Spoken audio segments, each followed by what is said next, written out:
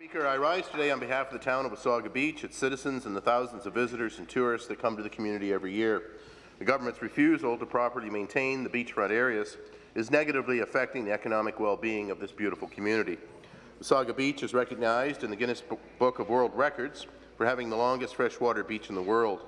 This designation will be lost if the beach is not cleaned up and maintained properly.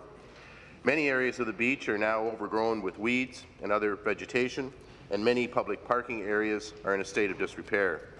Mr. Speaker, Wasaga Beach does not have traditional industry for jobs. The community relies on attracting visitors to its beachfront for economic growth and jobs. The current state of much of the beach area does not present an attractive picture for visitors to the community. In addition, washroom facilities at the beachfront have needed upgrades for many years. The province has promised new washrooms on a number of occasions, but is not delivered. These investments are needed to help grow the economy in Wasaga Beach and ensure the beach continues to be one of the most popular tourist destinations in the entire province. Many citizens and visitors have signed my petition asking for the beach to be maintained properly.